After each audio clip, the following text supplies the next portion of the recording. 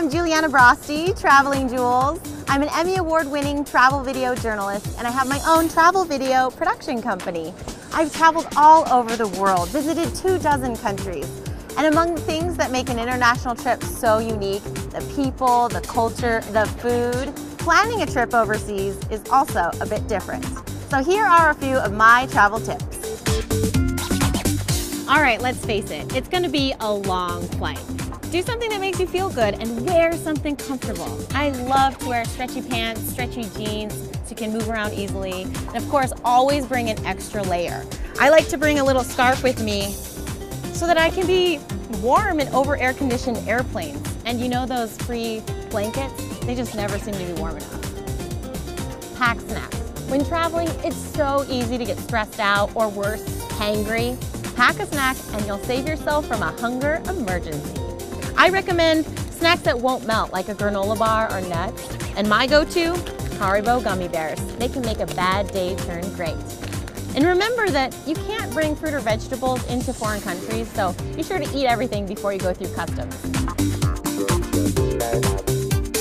When traveling internationally, worldwide travel adapters are a must. If you're like me and you have a computer, a camera, and a cell phone to charge, you gotta have 2 sets minimum. You can never seem to wait for things to charge one by one. Also, don't forget your chargers. You'd be so sad without this one. And I always bring an extra phone charger because this will keep you powered up all day long.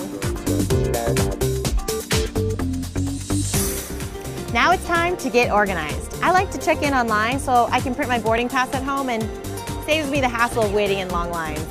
Also, bring a copy of important documents. I like to keep a copy electronically in my email, and as well, I put a copy in my luggage. One of the most important parts about international travel is to get your finances in order. Be sure to call your bank and credit card in advance to let them know about your travel plans. Also, research their fees and policies on overseas transactions. Try to find a card with no fees.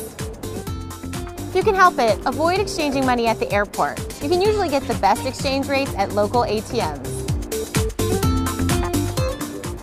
Now that you have your cash, here's an idea. Instead of putting it all back in your wallet, split it up. Put some in a different place, and that way if your wallet goes missing, you always have a backup.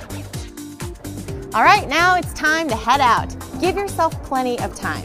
Remember that every airport and each destination has their own requirement on time, so be sure to research in advance.